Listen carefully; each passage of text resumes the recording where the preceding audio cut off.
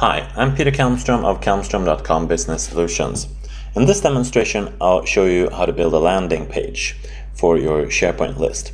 As you'll notice when I click on IT tickets here, I have the all issues, active issues, data entry, which I created, and my issues, so 4 views, and I can't see more than 3 of them.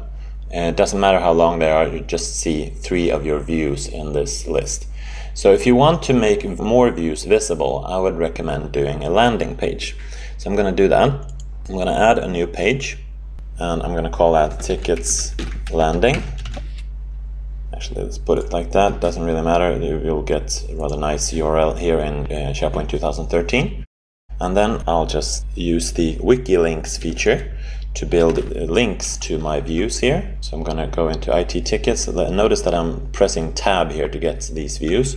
So I'm tabbing into all issues, and then of course I'm closing that off and then doing the same for the next one. The keyboard is the best way to do this, but it gets somewhat slow, of course. There we go.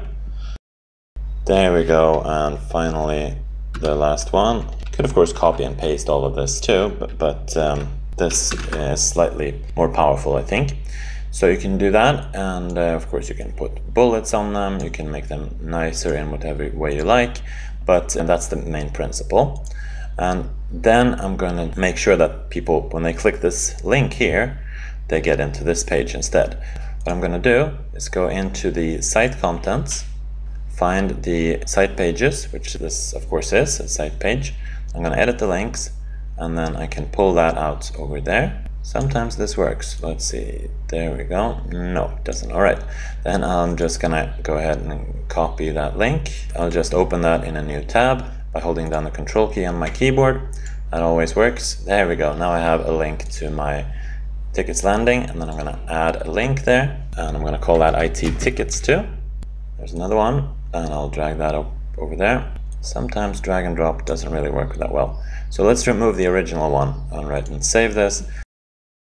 And if drag and drop doesn't work for you for some reason, then site setting can come to the rescue.